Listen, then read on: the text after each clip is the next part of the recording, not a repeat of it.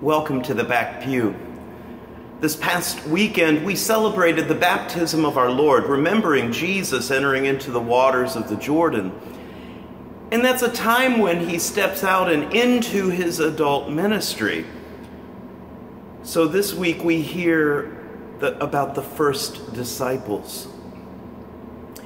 Jesus is walking along, and John the Baptist sees him, and he points out Jesus, saying, "Look, he's the Lamb of God who takes away the sin of the world." And John's disciples then go following Jesus. And Jesus asks them a question. What is it that you're looking for? That's what the English sounds like. But in the original language, what it really sounds like is, what are you seeking? Isn't that an interesting question?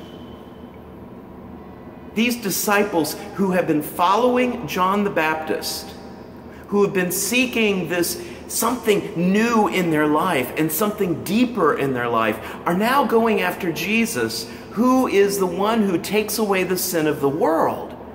Sin, folks, is not something easily removed. Yet they're seeking something even more than that. What is it that you are seeking?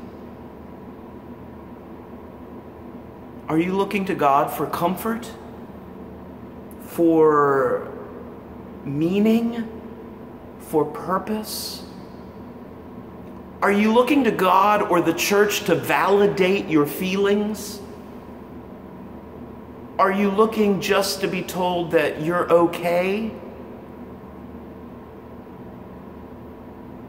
I suggest that we be honest with ourselves and go deeper. Go deeper to ask the question, what are we really seeking? Because this one Jesus that we follow, this Jesus is the resurrected Lord Jesus. This is a Jesus who can transform life, which means life's going to change. That means that for each of us in our status quo, that day by day we are called forward into a new life in Jesus. A new life that means maybe we will need to change how we live, how we act, how we speak. Jesus seeks us because he loves us. And he wants to give us that abundant life. What are you seeking? Go deep, folks. Go deep.